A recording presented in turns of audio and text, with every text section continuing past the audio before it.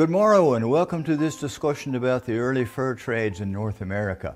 We think of it as being such an interesting and novel idea to be looking at the fur trades in North America, but the reality is, if you think about survival, what do people need? Food, water, and shelter. And animals provide two of those. We eat the meat, and then we have the hides that can be used for moccasins, for trousers, for shirts, for bedding, as robes. So people have been processing and trading hides for thousands and thousands of years. It's one of the earliest trade items that can be found anywhere in the world. Well, what's the history of Fort Walla Walla? When Lewis and Clark reported back to Thomas Jefferson in 1806, they said the best place to set up trade is where the people have already been trading for 10,000 years, and that's Wallula. When the Columbia River coming down from Canada, flowing south, the Snake River had been flowing north and turned west and met the Columbia River.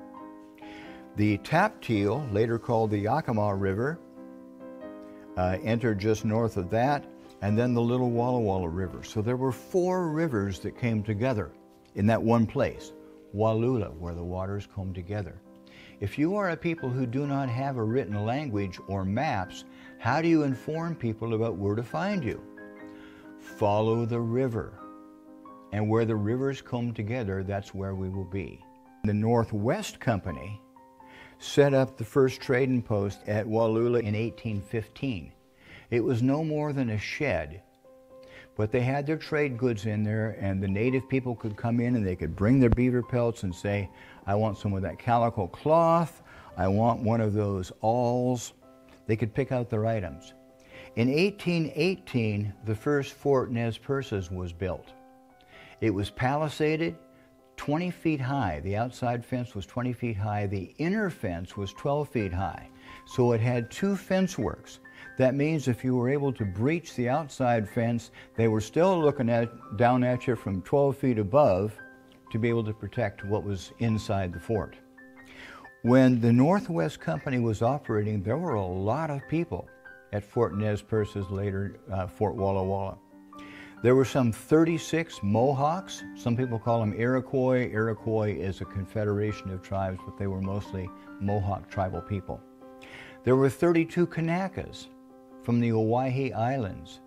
They were the best navigators in the bateaus going down the Columbia River, and then when they came to the ships, they would also navigate and sail those ships.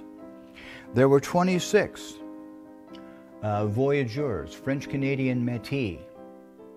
And then there were the various and sundry Scottish managers who came and went over a period of many years. Then some interesting things happened. The Hudson's Bay Company and the Northwest Company were not friends. There was a battle in the Red River area. The Northwest Company was traversing the river, and the Hudson's Bay Company came out and told them that they had to turn over all their furs and could not continue. A gun battle broke out, and at the end of the day, there were 19 dead people. I believe all of them were Hudson's Bay. At this point, the Crown intervened and said, we're not going to take this. We're not going to have this violence out here. You're both supposed to be representing the Crown. And so we've come up with a solution. The Hudson's Bay Company is going to be required to purchase the Northwest Company. The Hudson's Bay Company took over in 1821. So what happened in 1821, almost on the very first day, was the Hudson's Bay Company said there are too many people. And they discharged more than 2/3 of the staff at Fort Walla Walla. Later, the fort was destroyed by fire. They rebuilt it with logs but covered with adobe. And that was later destroyed. And then when the Indian Wars broke out, eventually the Hudson's Bay Company said, we're done. So they continued to struggle by until 1855 and then abandoned the fort.